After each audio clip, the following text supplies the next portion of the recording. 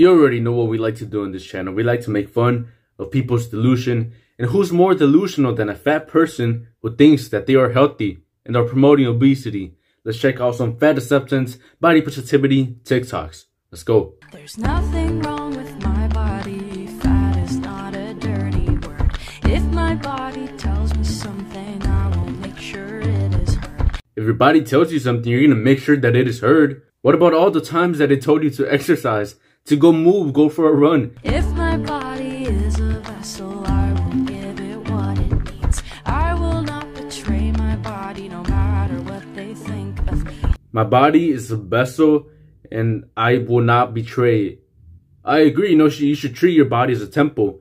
That's why you should eat healthy. You should exercise, sculpt it little by little so you can see the potential that your body has. You already betrayed yourself, so you don't have to worry about that one. You already did that. People need to learn the difference between giving your body what it needs and giving your body what it wants.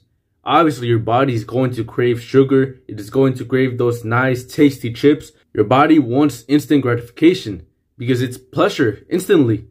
But your body, you know what your body needs? Your body needs nutrients. Your body needs good sleep. It needs vitamins. It needs vegetables. People might say, oh, you don't know her lifestyle. She could go for runs. She could eat healthy. The evidence, it's all right there. You can see someone's lifestyle just by looking at their body. I'm fat, but big deal. I don't feel bad about it. You never made me feel bad about it. And just because there are some people in the world who want me to feel bad about it, doesn't mean I have to. I just want to take a moment to look at the hashtags that this lady put. She put fat acceptance, hashtag fat liberation, hashtag body positivity, hashtag the fat baddie, hashtag fat, hashtag woman supporting woman, hashtag self-love, hashtag radical self-love. Look at these comments.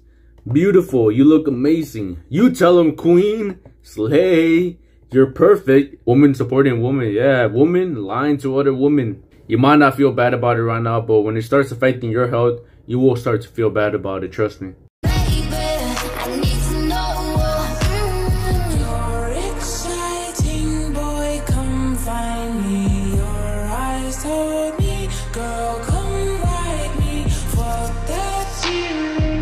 This is the dumbest thing I've ever seen. None of this makes sense.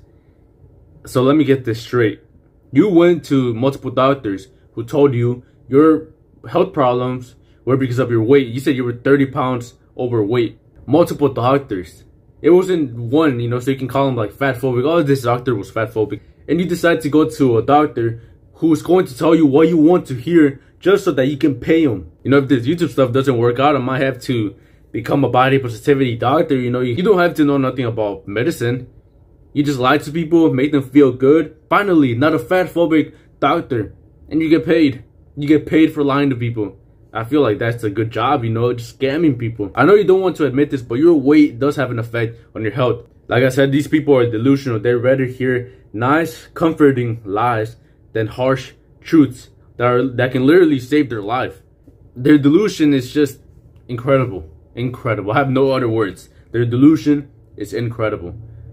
And we're here to laugh about it. Yeah, thank you for watching. Go hit the gym. I hope you take this as inspiration and just be better.